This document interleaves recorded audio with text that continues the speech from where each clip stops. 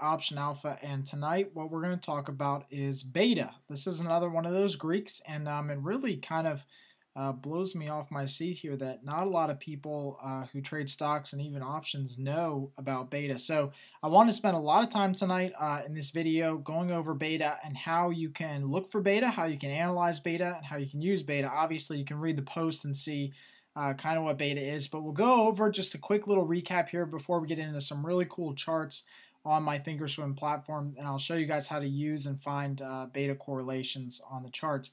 But again, if you remember that beta is a measure of risk in the market, so beta of 1 would be stock that has pretty much almost equal market risk as the S&P 500. So we generally use the S&P 500 as our benchmark, and that is the systematic risk. That's just the general market risk that we all have to have in our portfolio. No one can really get away from that risk. That's risk of terrorist threats, just one-off type of events that we can never foresee.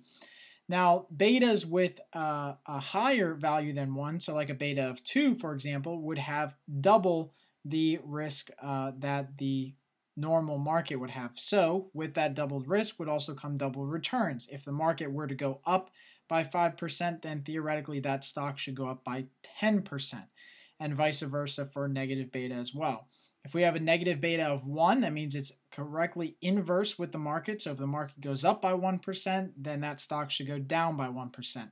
And then everything in between is all a little bit different. So let's get to the charts real quick and see where we can look for beta. So I'm on my Thinkorswim platform as always, and you guys can let me know if you can see this clear or increase the image size to get HD video on YouTube here. And so what I've done is I've gone to the charts tab and the profit charts tab of Thinkorswim. And so how I've created this chart, which is actually a chart of Goldman Sachs here in black, and then also the comparison is the S&P, the $SPX, which is the S&P 500 here in blue. So you can actually see two different charts on one screen, and then you have the percentage returns on the right hand side here. So how I actually got this chart is I went to the chart settings, I went to comparison chart, and then I added this S&P here, right here. I can add another one if I want to. I can add a bunch of them if I want to as well. So what I have here is this is Goldman Sachs. You can see that the S&P is in blue here, and so for Goldman Sachs to have a beta of exactly 1, it would virtually need to follow the blue line here on this chart, or the S&P.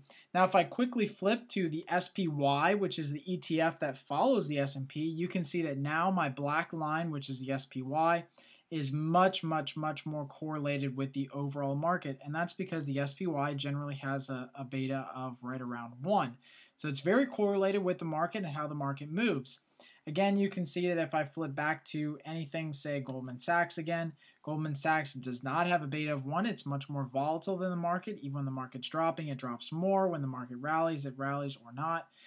Things like Google, again, not really that correlated with the market. Generally speaking, sometimes it can be correlated, but it has these one-off times where it just goes in a different direction as the market. And that's how you start to build a portfolio that's kind of, gets out all that systematic risk and all that, all that unsystematic risk. I mean, the company-specific risk.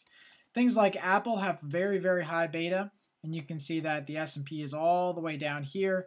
And so when the market rallies, Apple does even better and just has really, really high beta values and just continues to rally and makes this gap between the market.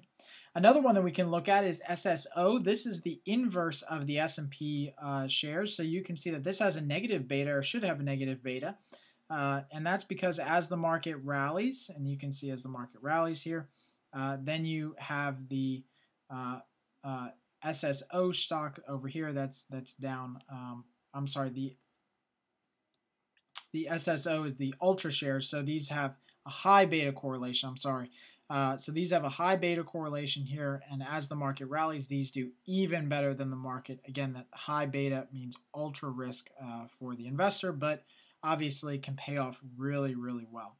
So how do you search search for all this beta? Well, you can go up here to your scan tab.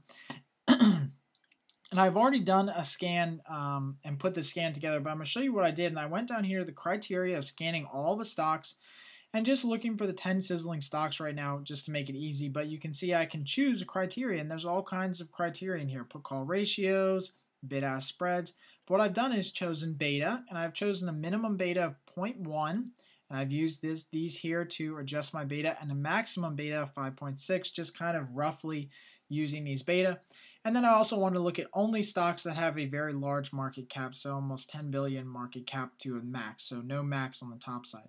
And so what it came out with these search results down here of these 10 stocks. So if we look, I can actually sort the beta here very easily, and I can sort the highest beta to the lowest. So you can see that AA or Alcoa has a very high beta of about 2.058. So if I right click on that and go to the profit chart, you can see that Alcoa has very high beta, meaning that it's a little bit riskier than the market, a little bit more volatile, and that makes complete sense because, again, the blue line is our S&P 500 index, and then Alcoa here in black has been much, much more volatile. It's not following this quite as well. If I go back to the scan, I'll look at Intel, for example, has a beta of 1.78, so it's going to be a little bit more calmed down than Alcoa. And you can see here on the chart that, again, it's starting to follow the market a little bit closely. It doesn't have these wild swings that Alcoa does, except for this little time period.